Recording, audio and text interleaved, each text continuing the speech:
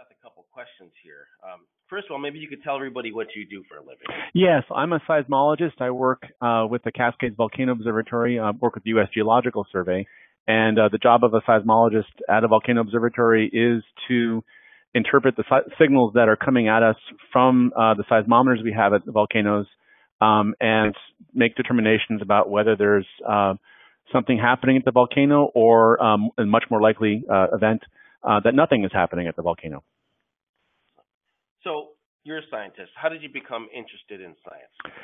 Well, when I was 4 or 5, I was interested in volcanoes and earthquakes and dinosaurs, and that kind of stayed there. I lost the dinosaurs, but not the volcanoes and earthquakes.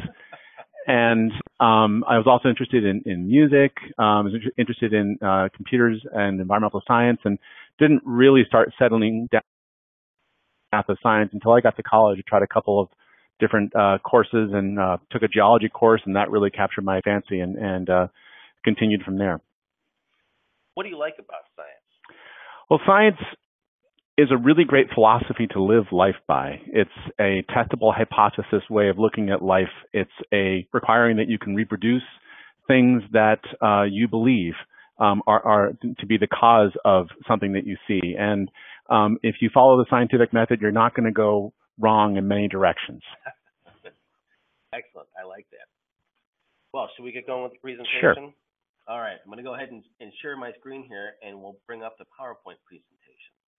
You should be able to still see us or Seth in the corner of your screen there. There we go. Take it away. Okay, well, welcome everybody, and we're just going to get going right here. So you are all now volcano seismologists, and the reason why you're volcano seismologists is because you've just shown up to work, and you just noticed that there is a swarm of earthquakes occurring at Mount Red Sox, and you are the first person to show up at the building, so you are alone. You are by yourself. And the media are calling, and they want to know what's going on because they can see those earthquakes on your webpage. So a little bit of background. You've noticed that the earthquakes started occurring about 2 o'clock this morning, so they've been going for about 6 hours by now. The earthquakes are all pretty small, magnitude less than 1, but you notice that the earthquake rate, that is the rate of earthquakes occurring in any given hour, has increased over the last little bit of time. And then you also remember from talking with some people in the hallway that Mount Red Sox has had swarms in its past. They're not uncommon. So with that as your background, this is actually what you're seeing on the screen. And I'm not sure if there we go. There's a little pointer here. This is what we call a web recorder. This shows continuous seismic data. You read this like a book, top to bottom and left to right. Each line represents an hour's worth of time, and each of these little marks in here is an earthquake. And so indicate here the start of the swarm at Mount Red Sox, 2 o'clock in the morning. There are the first little earthquakes. And then as you go in time, the number of earthquakes are slowly increasing in time. It's not a linear thing. There are some bursts, like over here, there's a little burst, and there's over an hour later, there's not much happening. But over the space of the last couple of hours, earthquakes have definitely increased. So that's what you see when you walk in the building and the media is asking you for an interpretation. And so we're going to start off with the poll, very first poll, which is what do you think is going on here? And so we're going to switch over now to the poll.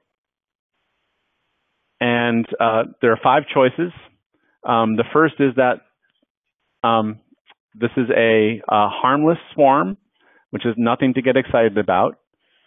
The second is there's not an eruption that's likely, but it's possible one could happen in a couple of weeks.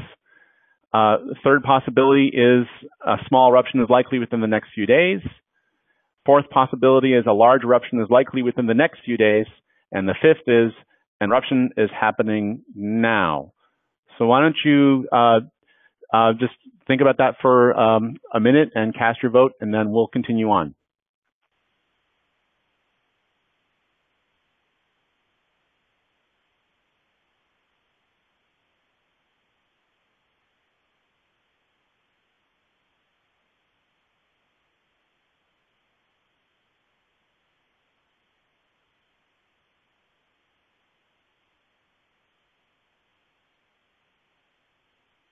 All right, looks like, where are we showing up here?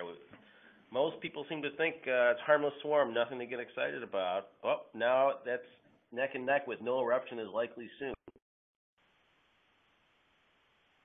Oh, that's taken over now. 13 folks voting so far, 13 classes voting. All right. Okay, we'll go for another 10, 15 seconds. Sounds good. Get your votes in now.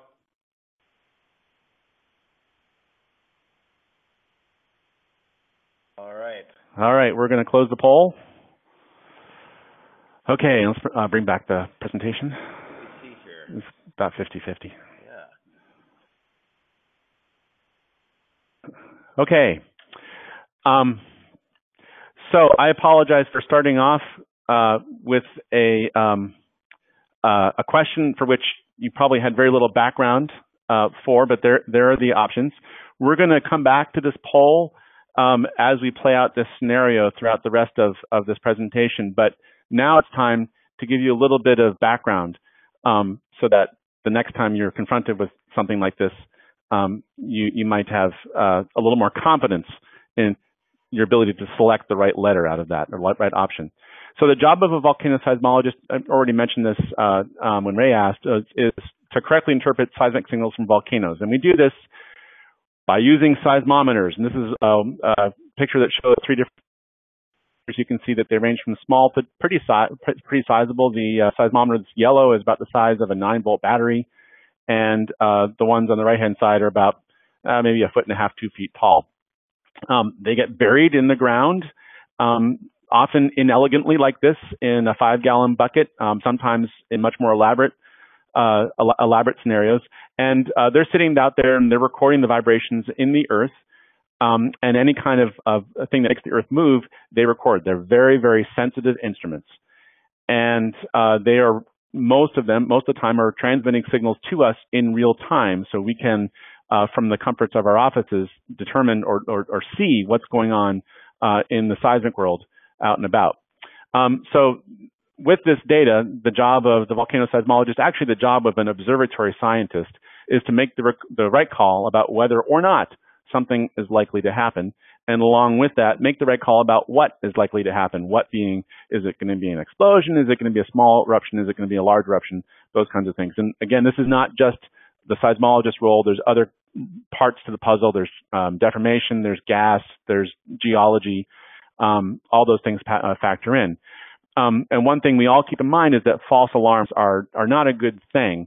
And the collective experience is that once you send an alarm and say trigger an evacuation, after you've done that a time or two, people are much less willing to evacuate. And so the chances of them not evacuating when they actually need to go up. So there's a really tight wire that to walk when pronouncing or providing interpretations and pronouncements about what you think is going to happen. So what are the kinds of signals that we see at volcanoes? I'm going to run through a sampling of them, starting with what I'll call a garden variety earthquake. This is a regional remote earthquake that was located about 40 miles away from the seismometer. This, oops, wrong button, there we go, has a very characteristic onset of the P wave and the S wave arrival. And some of you may have heard of those. The P wave is called the P because it arrives first. It's the primary wave. And then the S wave is called S because it arrives secondary wave. And this is just like thunder and lightning. The P wave is like the lightning. The S wave is like the thunder. And some of you may know that if you count the number of seconds between when you see the lightning and hear the thunder, you can make a guess about how far away the lightning was. You can do the exact same thing with the earthquake. So in this case, the difference between the P and the S wave is about 10 seconds. That's actually about 40 miles away.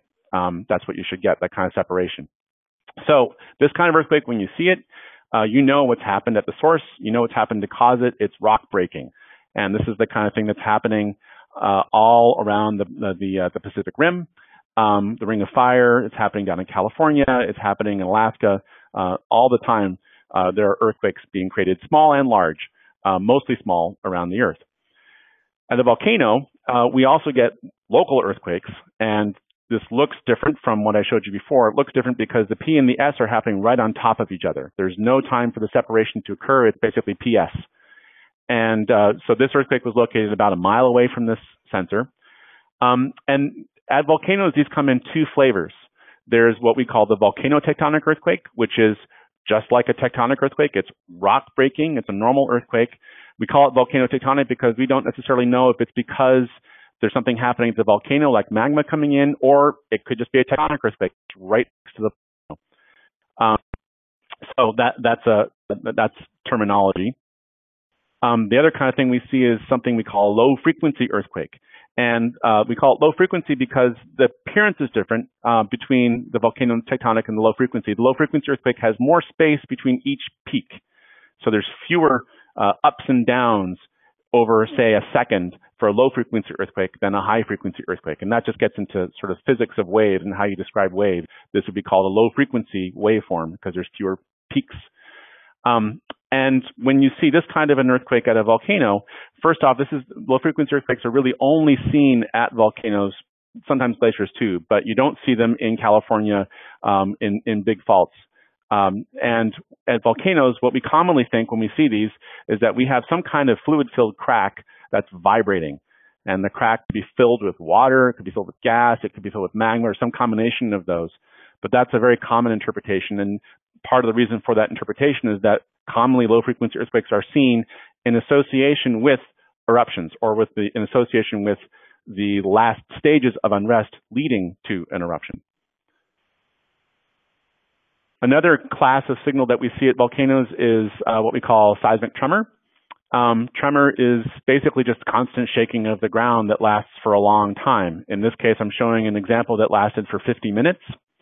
And tremor at volcanoes is commonly thought to represent the flow of fluid, somewhat like low-frequency earthquakes, water, magma, gas through cracks. It's also seen during explosions.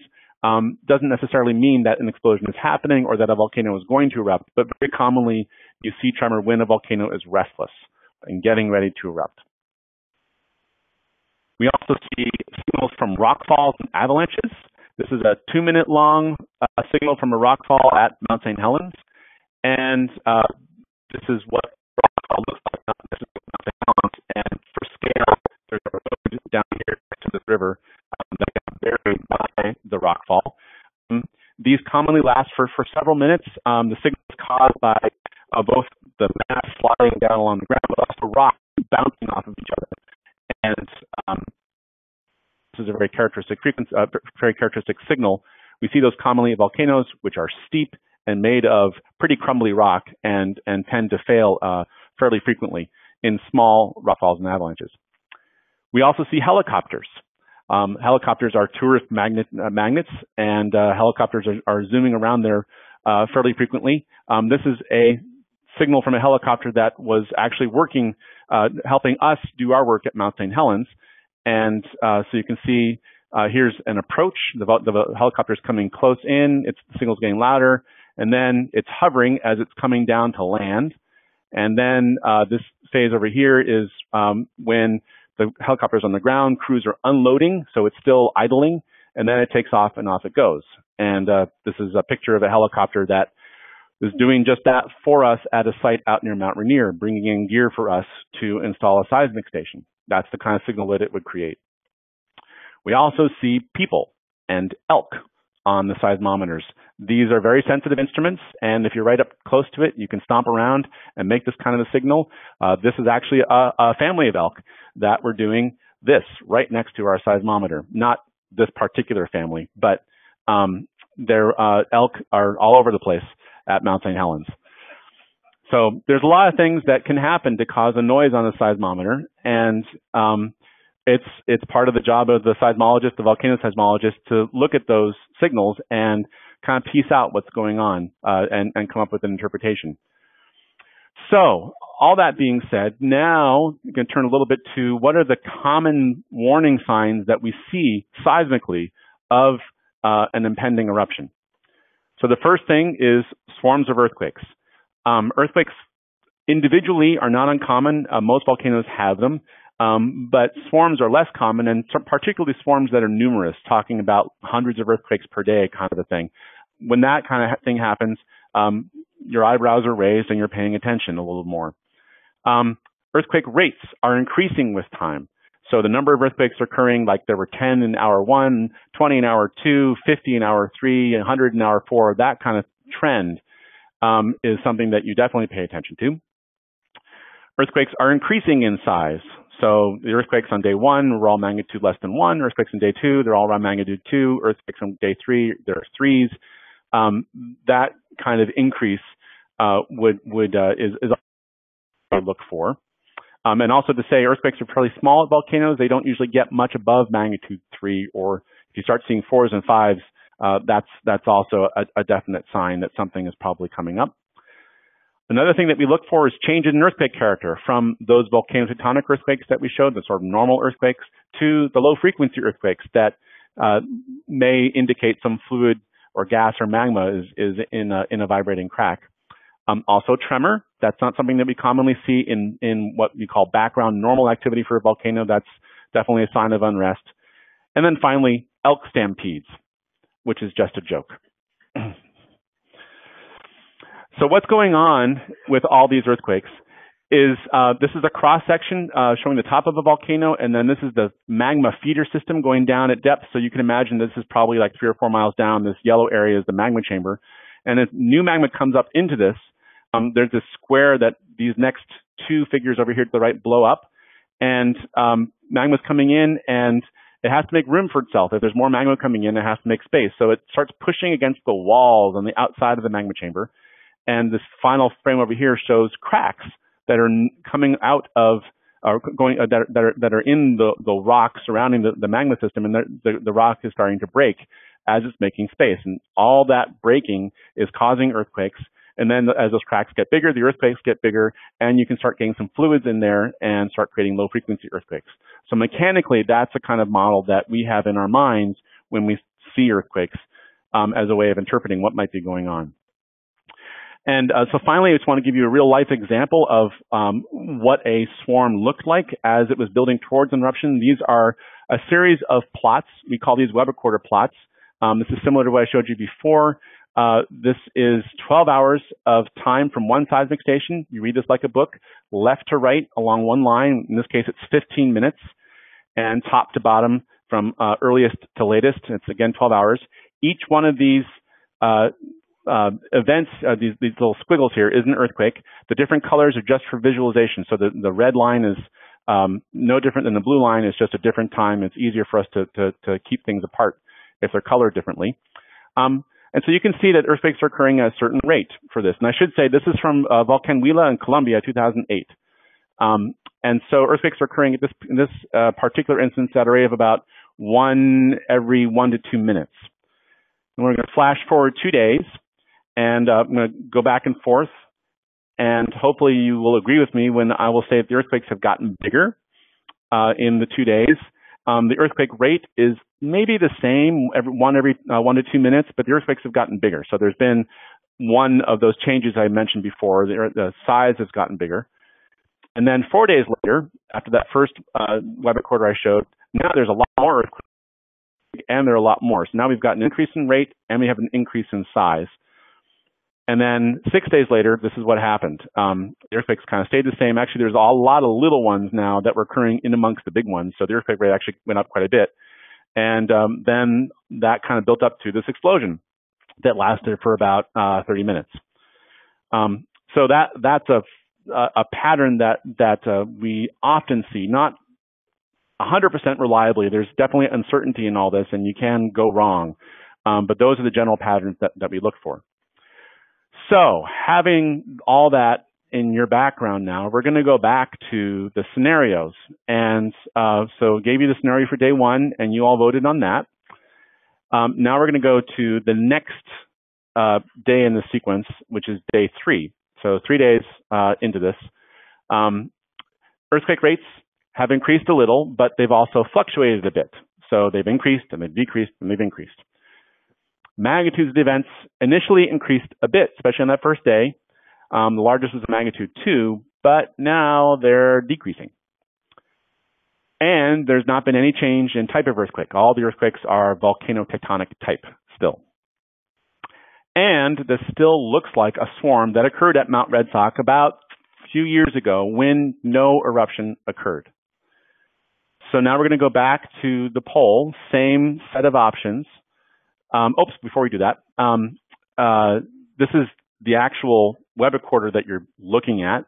This shows those 3 days of the scenario. So here's day one. This is when you walk into the office. You were all by yourself. There was the first earthquakes.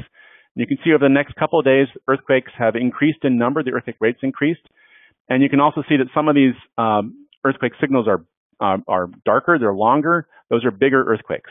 And so they got bigger for a while. And then sort of towards the end of the third day, they kind of started tailing off. And this is where we're at right now, right here in the bottom right-hand side. So that's where you are at right now. What is your call in terms of what do you think is going to happen with Mount Red Sox? And now we'll flip back over to that poll. And so again, the options are harmless swarm, nothing to get excited about. No eruption likely, although it could happen. That would be the second one. Third is eruption likely, but small and not for a couple days. Fourth is eruptions likely, large. And fifth is eruption is happening now. So we'll give you about a minute.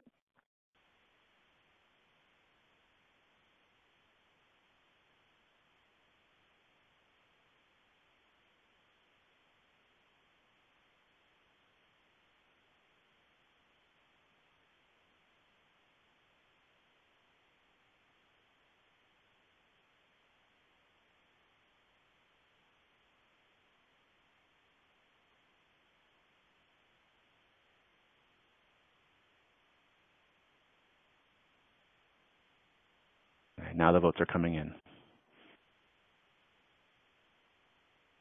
Most folks are still thinking a harmless swarm, nothing to get excited about. An eruption in weeks is in second there. That was pretty close last time. The eruption in weeks was pretty close last time too. All right. So give it another 10 seconds. Anybody who hasn't voted, you got 10 more seconds.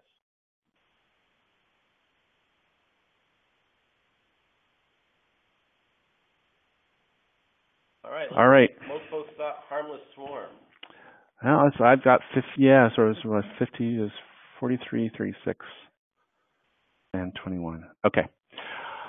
All right. So we're going to do one more day in this, and all right, do this. Scroll through this. Okay. Day 4 in our scenario. Now, earthquake rates are increasing again. The magnitudes have increased significantly. Largest is now a magnitude 2.5. Starting to see low frequency earthquakes along with the volcanotectonic earthquakes. This has now lasted longer than any previous swarm from Mount Red Sox. And this is no longer looking like anything you've seen from Mount Red Sox since it last erupted 20 years ago. And this is what you're seeing now. So, I'll get the pointer up. So here's the start, 2 a.m. on day 1. And then the last point of the day 3 scenario ended over here when earthquakes were coming down. Right after that, earthquakes started getting bigger and they started getting more numerous. You can see more little earthquakes occurring in between the big ones. And then certainly by the end of day 4, there's a lot more earthquakes occurring. And here's the change also. There's volcanotectonic earthquakes are mainly going on day 1, day 2, day 3. But right around day 4, we saw a change and started seeing low frequency earthquakes as well. So we're going to do the poll one more time. What's your call now? And I'm going to pause for a minute to get that poll up and live. And okay, should be good. Okay, so we'll give you another minute.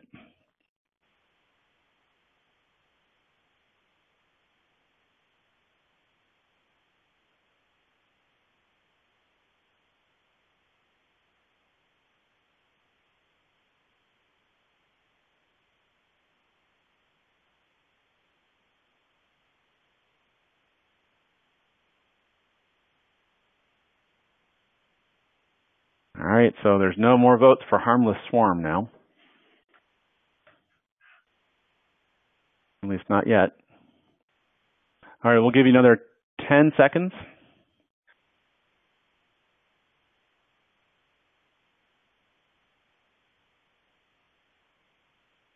And okay, we're going to go back.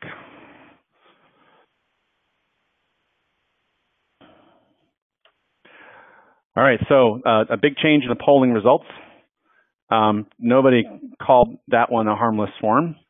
And let me go now through what we thought. So this is actually not a swarm from Mount Red Sox, although I wish it was because I'm a Red Sox fan. But this is actually something that played out at Mount St. Helens in 2004. And here is a weather quarter plot that shows actually 10 whole days going from 2 a.m. on day 1 all the way down to day 7, which is down here. So we've been looking at just these first 3 days, day 1, day 3, and day 4. This was the time period when I was giving you the scenarios. And this is how CVO, the Cascade Volcano Observatory, called it. So at the end of day 1, we issued an information statement that said, this is a swarm. There's a lot of earthquakes happening. We don't think this is leading to anything. So we didn't use the word harmless swarm, but we in essence said that. We didn't use the word likely eruption. We didn't actually, I don't think, use the word eruption at all in our information statement. And at day 3, it was looking like that was the right call, that earthquakes had started coming down and there wasn't really any need to do anything else besides what we'd already done. But day 4, when we started seeing this change in, I just did something. There, okay. Sorry, my fault. Day 4, we saw this change in earthquake character, and we started seeing the earthquakes sort of the turn around and earthquakes starting to increase again, and increase in size. That was for us outside the realms of normal activity for St. Helens, and it looked to us much more at that point like it was likely that we were moving towards an eruption. Changed our color code to yellow. Yellow means an eruption is possible, not likely, but possible within days to weeks to months. And this is also a time when you start looking at other kinds of information. And so we started going out to the volcano and looking at what was happening on the ground and started seeing visible signs of deformation. That, along with the increases you can see here on day 5 and day 6 in terms of earthquakes getting bigger and much more numerous, finally compelled us to go to orange, which by which we meant an eruption is likely within days. We said small. We didn't say large. And there's a variety of other reasons for that, not just seismic. And the next day, and so when we went to yellow, that changed the ballgame for us too. Our office, this is a picture of our office, and we had satellite trucks. The media were at our office 24/7. This is a big story, and it very quickly became a national story. Mount St. Helens is getting ready to erupt again. And so then we were under a microscope. And all this built up to the first explosion, which was on October 4th, which is a sort of a day after that whole weather quarter that I showed you. So we basically agreed with how you all called it. The first poll, it was sort of split 50-50 between harmless swarm and going somewhere. And you all made that call with no training, with no understanding of what was going on. But that just seemed, I think, intuitively to be the right thing. You don't want to go right to eruption right away because A, there's not really good evidence for it, and B, you might cause some unnecessary panic at that point. You don't want to get people unduly alarmed. Poll 2, which was at the end of day 3, that again was mainly people were more tilted toward the harmless swarm. There were 1 or 2 folks that thought that this was looking more like an eruption was likely, which, as it turns out, was actually what happened. But where we were at was in agreement with most of you. We also thought this was still in the category of harmless swarm. Poll 3, pretty much everybody, nobody thought this was a harmless swarm anymore. There were some folks that were cautious and saying this is likely, and majority of folks saying it was possible but not likely, and then majority of folks at that point were saying that it was likely. We didn't go out and say likely right away. We said possible. And that was partly a reflection of abundance of caution, of not wanting to get ahead of things too fast. And also, we were looking for other signs. We were looking for gas coming out of the ground. We were looking for obvious ground cracks. We were, it was Monday morning. We were trying to sort of get caught up as well. And the sort of the preponderance of those, we didn't start seeing really compelling evidence that it was actually looking like it was going to move until the earthquakes got bigger, until we started seeing some really obvious signs that the crater floor itself was moving at a fairly significant rate. And as it turned out, the way that we called things worked fairly well with the Forest Service, with local emergency managers, and with the media as well. So that's the end of what I have, and thank you all for listening, and be happy to take questions.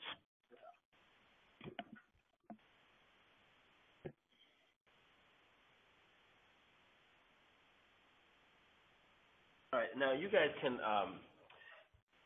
send in your questions via the chat. So when you when you come up with some good questions to ask Seth here, just go ahead and type them in, and we'll respond. What were you doing when this eruption was happening? I'll start out with a question. What were you doing? What was your life like at that time when this was all going on? I came into the office at 8 o'clock in the morning and saw those earthquakes, and that was sort of the starting point for me. I was a father of a 3-year-old and a 5-year-old, and once we went to yellow, I didn't come home very much. And weeks, my wife brought them in one night to say goodnight in their pajamas, which was sort of a sign that this was actually fairly intense.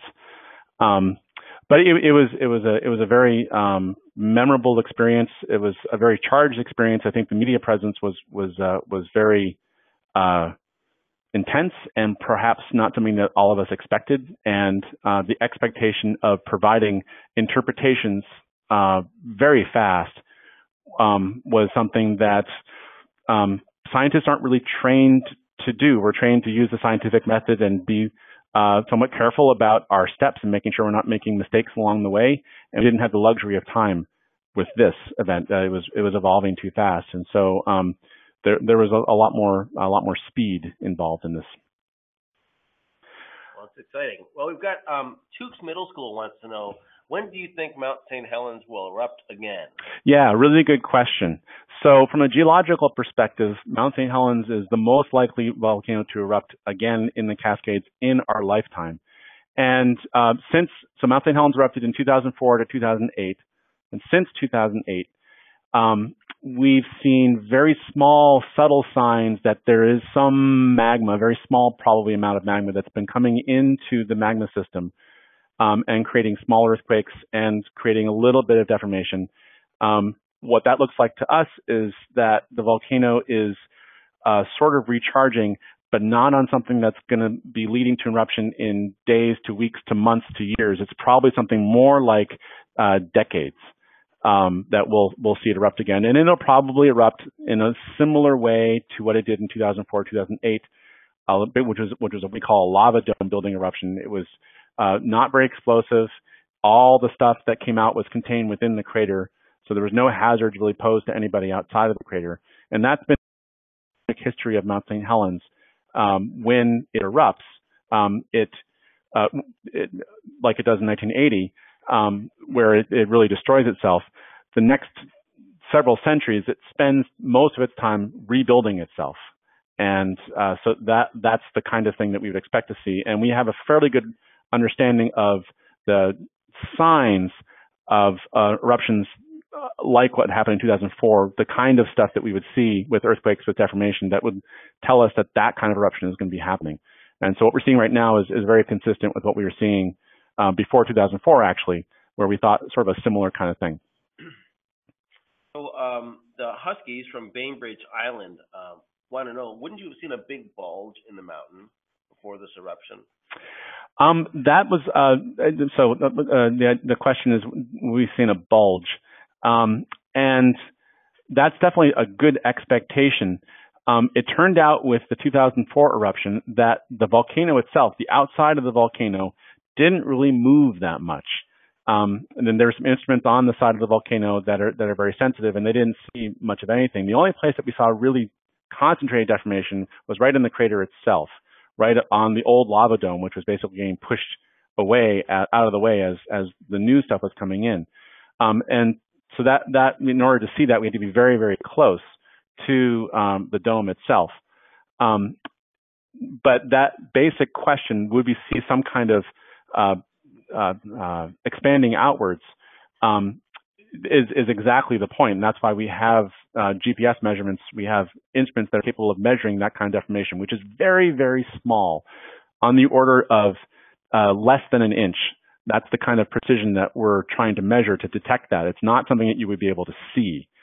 Certainly with 1980, when that eruption got going, in the months leading up to May 18, there was a bulge, and the bulge was moving outwards at the rate of several feet a day.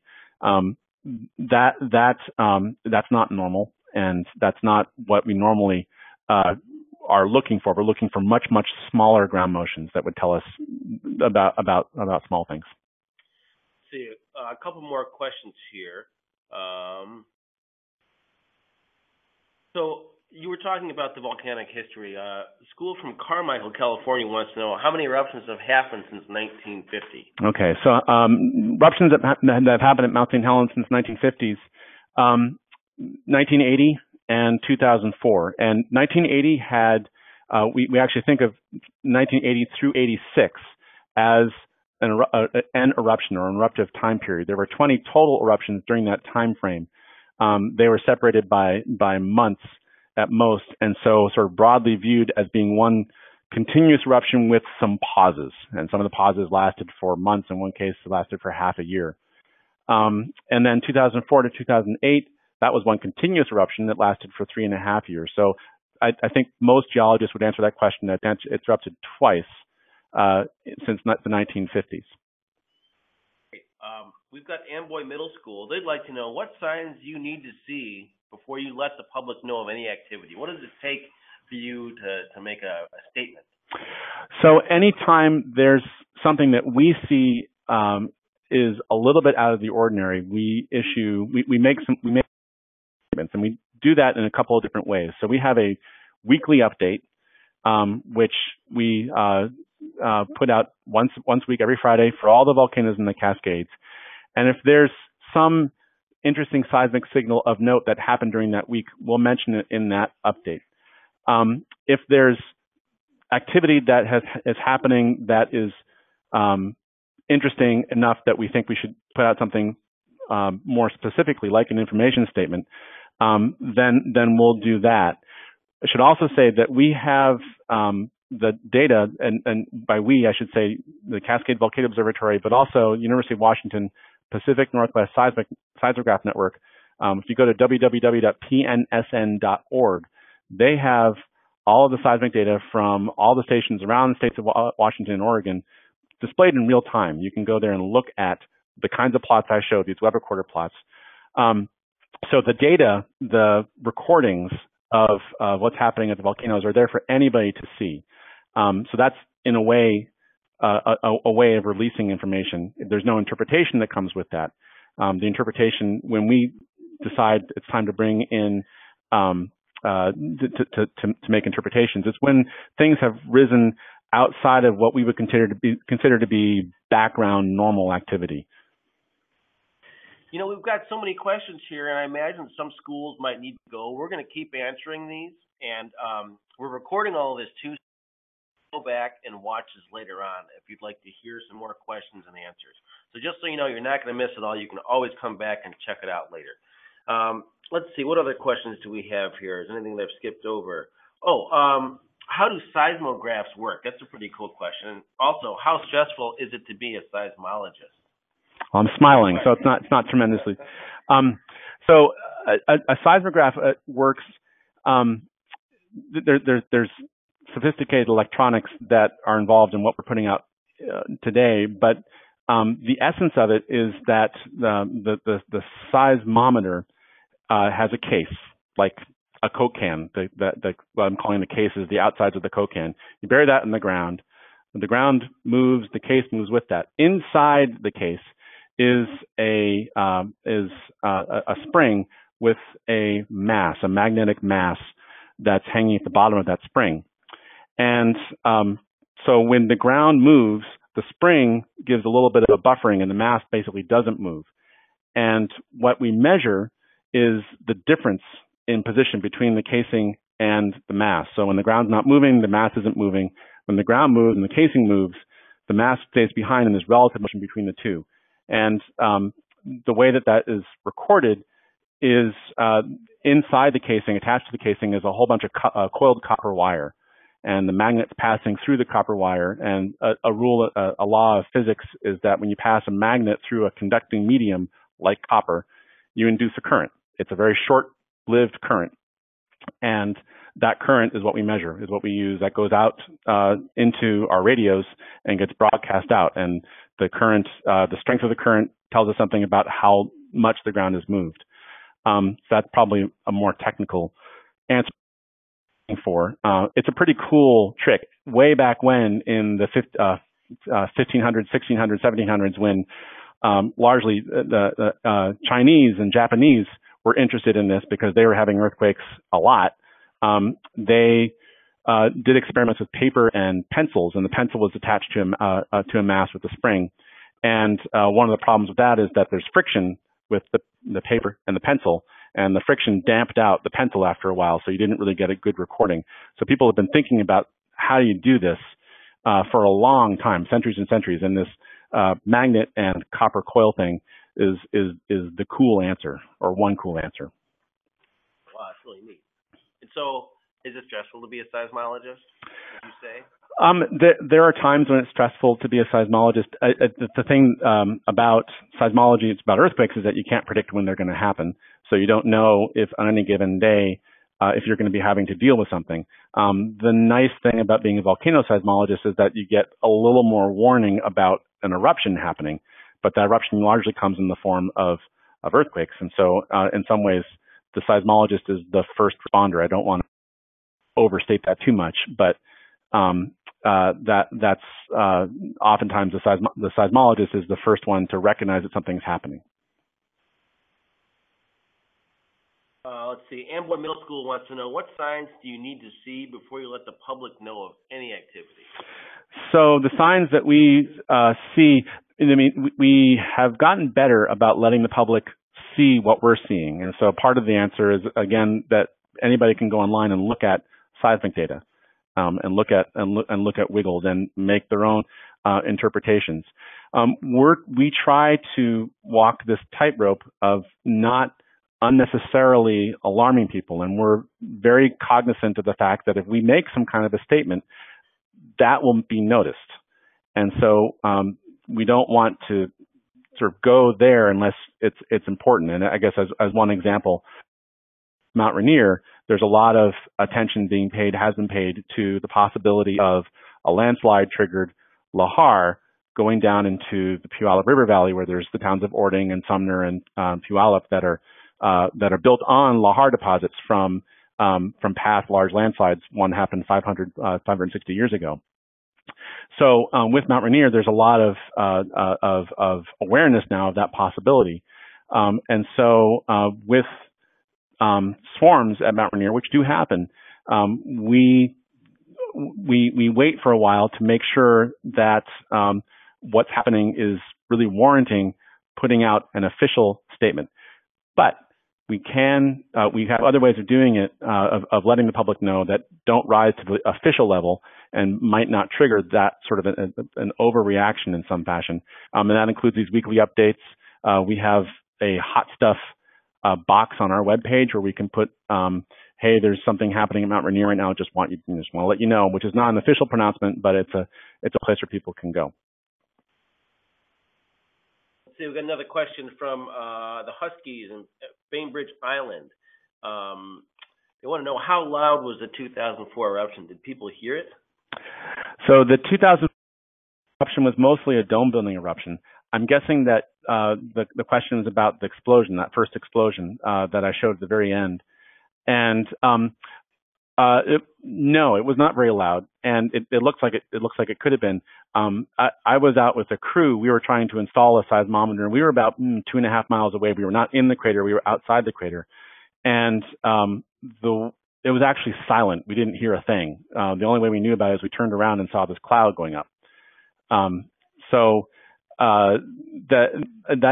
actually is often the case with explosions, is that it's really variable as far as whether you hear them or not.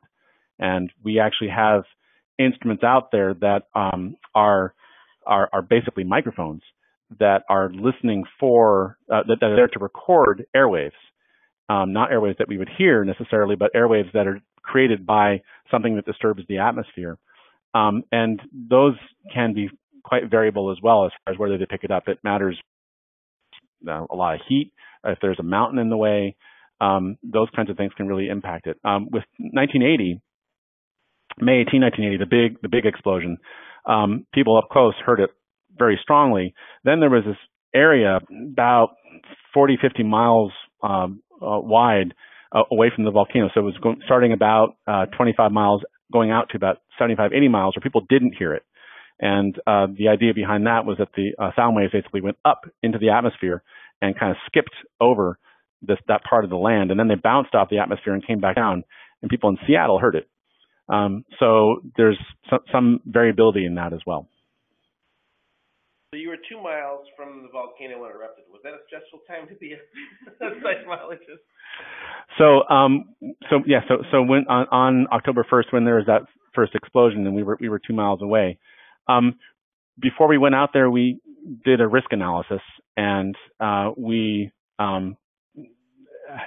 folded into the risk analysis what the observatory was saying was most likely to happen, which is what we believe, which was most likely to happen. We didn't think there was going to be a really big eruption if it erupted, and we thought that if the worst case scenario came to be, where we were was an okay place, not perhaps great, but an okay place, a survivable place. And also part of our risk analysis was that we had a helicopter that was with us. And the first sign of anything happening, we were evacuating ourselves, and that's what happened. So as soon as we saw that cloud, we got the helicopter going and got ourselves out. Let's see, another question here from Eric's. Can you use depth monitoring as a way as an indicator for an eruption? I'm not sure what depth monitoring, what's meant by depth monitoring. I will take a whack at that. The one thing that people do look for is a change in depths with earthquakes. That earthquakes would start deeper and start becoming shallower with time as magma makes its way up to the surface. And that kind of thing to look for. It's difficult to see. Or it's proven to be difficult to see, because as earthquakes get closer and closer to the surface, unless you have a seismometer right on top of the earthquakes, it can be very difficult to determine depths, and that has to do with the triangulation. And by determine depths, I don't mean we can't do it. I mean we can't tell the difference between one that's at 0 miles down and one that's a half mile down and one that's 1 mile down. The differences between those in terms of how you record them on earthquakes on seismometers that are a couple miles away. And there's not enough difference to really be able to precisely nail that down. So it turns out to be very, very important to have seismometers right on top of the volcano, right on top of the vent. And if you have that, then there is a chance that you can start doing that kind of depth monitoring and looking for shallowing of hypocenters, or shallowing of earthquake depths.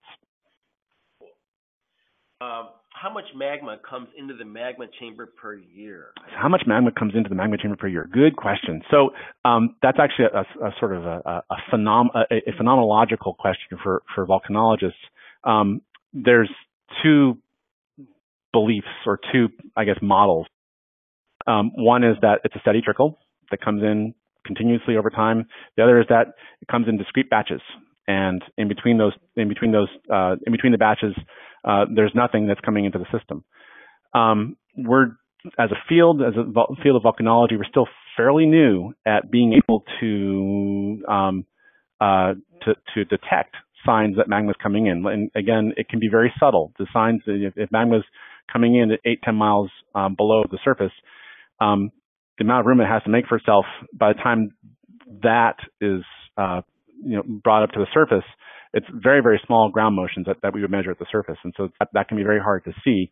Also, earthquakes don't tend to occur below depths of 6 or so miles because the earth is too warm, and you don't get the kind of brittle failure that you need for an earthquake.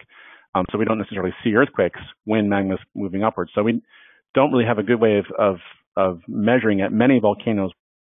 At St. Helens, I think as a general statement, people would say it's probably more along the lines of a steady trickle that's coming in there, and that's based on some of the signs that we've been seeing since 2008. There's some earthquakes that are giving us indications that there's some magma coming in. There's some small deformation signals that we're seeing that are continuous. So that's the deformations started happening in 2008. It's still happening now. It's very, very, very small. So there are signs that there is some kind of steady, small amount of magma that's coming in. And in that way of thinking, you can sort of think of it as, maybe not the best analogy, but there's a balloon. The balloon needs to get filled up to a certain point, and once it gets to that point, then you have a situation where the volcano can erupt again. It's eruptible.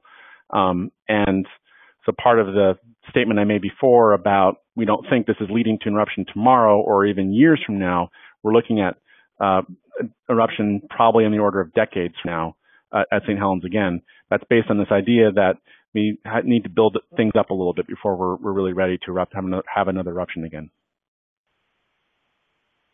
Another question from Carmichael, California. What was the most explosive volcano that has been recorded since we've had technology for seismology? So what was the most explosive eruption that's occurred since we've been monitoring things? Really good question. And I think this is still true. The largest eruption that's happened in the last since St. Helens 1980 was 1991 Mount Pinatubo, and that was actually quite a bit larger than Mount St. Helens.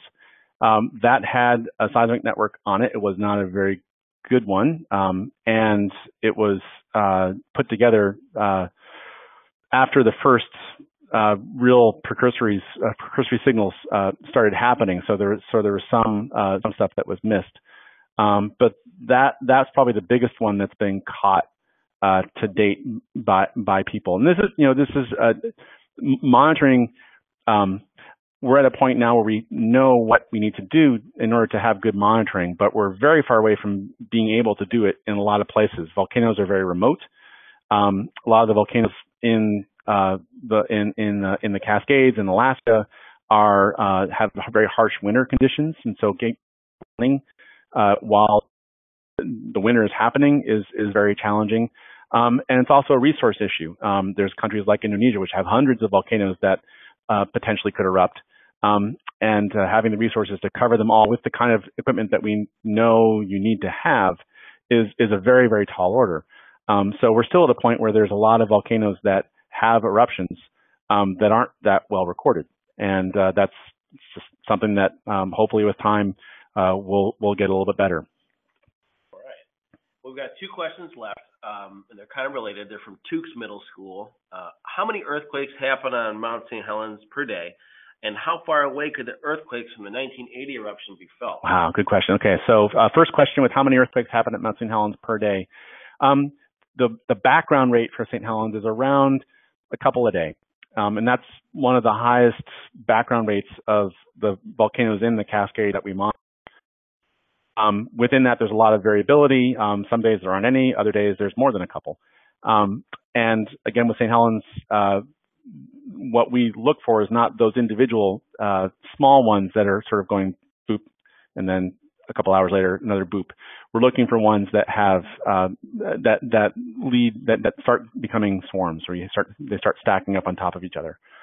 As far as how far away could the earthquakes from 1980 be felt, the largest one they were in the order of magnitude 5.